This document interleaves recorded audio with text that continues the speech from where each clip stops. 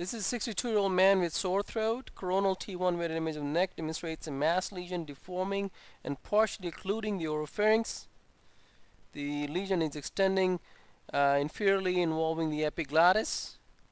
The axial T2 weighted images reveal the lesion as hyperintense area on both sides of the tongue posteriorly.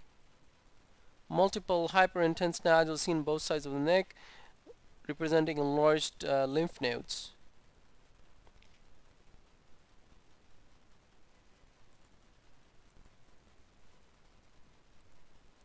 Coronal post-GAD fat-saturated T1 weighted image demonstrates enhancement of the tongue lesion with extension to the lateral wall of the oropharynx and soft palate. Axial post-gadolinium fat-saturated T1 weighted images reveal the enhancing tongue lesion causing distortion of the oropharynx. The cervical lymph nodes along the jugular chain are also enhancing.